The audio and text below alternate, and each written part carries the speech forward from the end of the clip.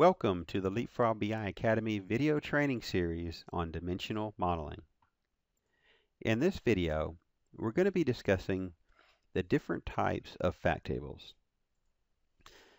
So there are three primary types of fact tables. First, you have your transaction fact, and this is a fact table where every record in the fact table represents an individual transaction, such as the sale of an item in a store. Then you have your periodic snapshot. This is where you'll take a period of time, let's say a month, and you'll create a fact with a balance for that month, such as this is my account balance for the month of January. That would be a single fact. Then you have your accumulated snapshot fact table.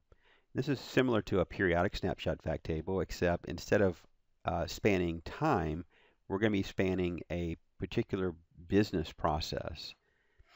So let's take a look at each of these. We're going to look at a single example for each of the three different types of fact tables. Starting out with a transaction fact table. This is a very simple example. We're looking at a fact table design that would represent the sale of an item, maybe an item sales fact.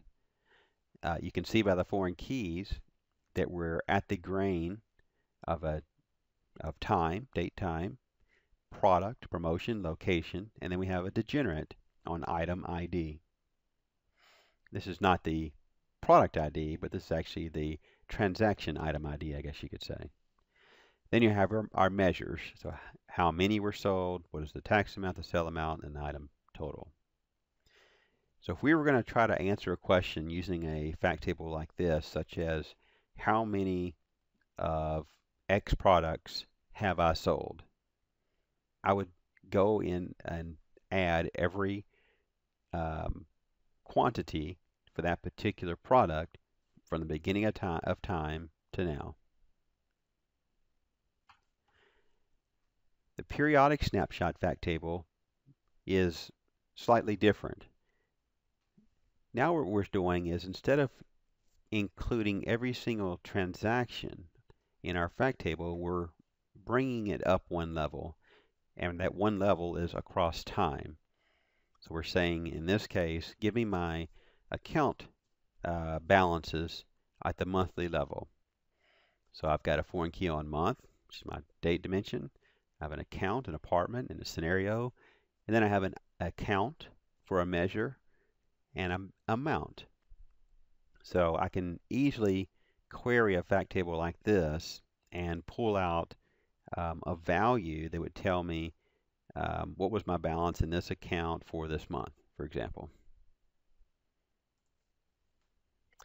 Now, an accumulated snapshot fact table, again, is very similar to the periodic snapshot, with the exception that instead of spanning time, we're going to span a business process.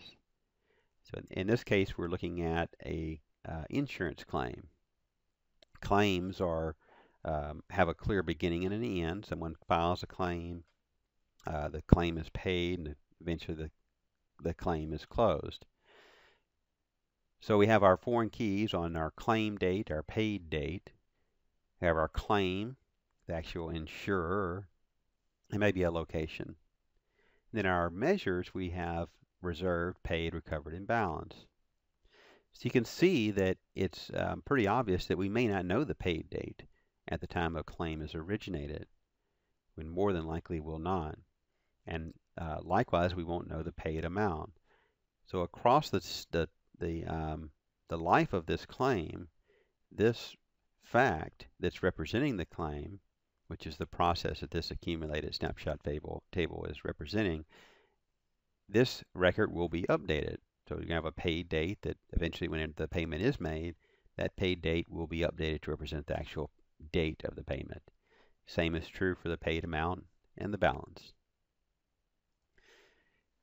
So there you go. That's three primary types of fact tables. There's plenty of varieties of these three types of fact tables.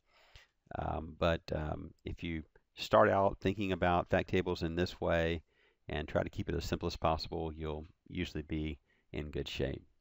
Here's a few additional rules that you should always keep in mind as well. First of all, ensure that you're never combining multiple grains in your fact table. If you find that you're duplicating values across multiple facts, there's a good chance that you've mixed grains, so avoid that. Don't put attributes in your fact table. The fact table is for facts and for pointers to your dimensions. If you need to put them attributes somewhere that don't really fit into other dimensions, then consider creating a junk dimension. Try to keep your measures additive. This is, it's one of those things that may not be possible 100% of the time, but it makes life really easy whenever you're trying to actually use this model, whenever we know that we can always just sum up across different facts. If you find that you're adding a surrogate to your fact table to ensure that you have a unique grain, then take a closer look at that fact table, see if you maybe have missed a degenerate, for example, and be sure that you've defined the actual role that that fact table is playing. All right, there you have it. There's your different fact tables, a transaction, a periodic snapshot, and an accumulated snapshot.